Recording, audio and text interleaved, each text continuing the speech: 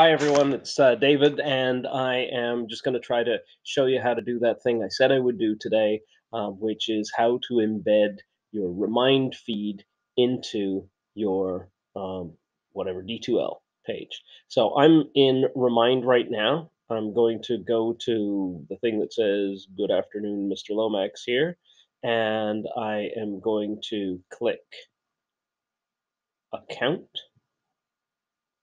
And once I'm in there, I'm going to click Widgets.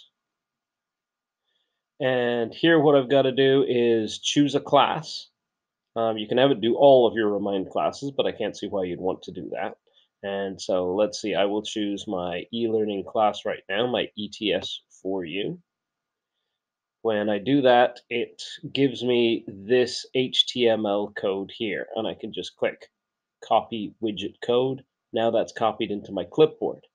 Now I'm going to switch to my homepage for my course. And what I've got to do here is I've got to go to course admin. Once I'm there, I choose widgets and I choose create widget.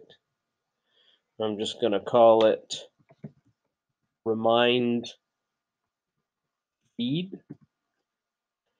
And I could write a description down here. I don't bother because I'm lazy. I go to content. And when that loads, what I need to do is just click this thing down here, which is the HTML source editor. And that brings up this little window here.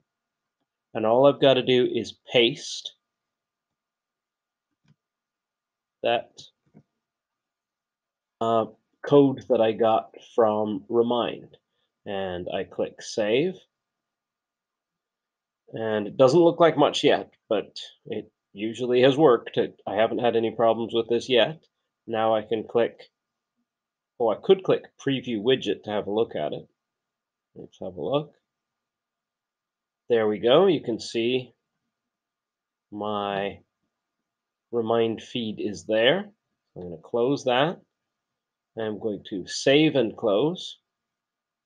And the last step is, I guess it's two steps, is to get it onto my home page.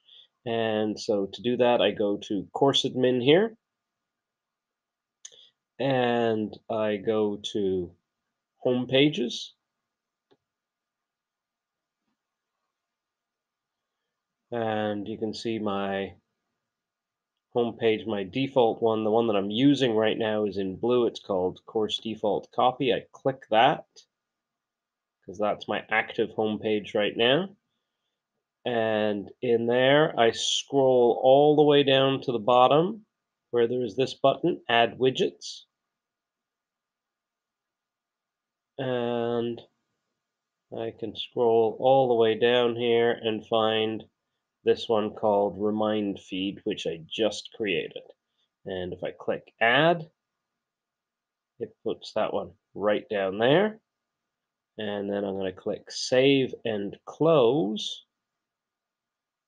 Now, if I go back to my course home, I'm going to delete this later because it's going to be silly, because now I'm going to have two of these things down there.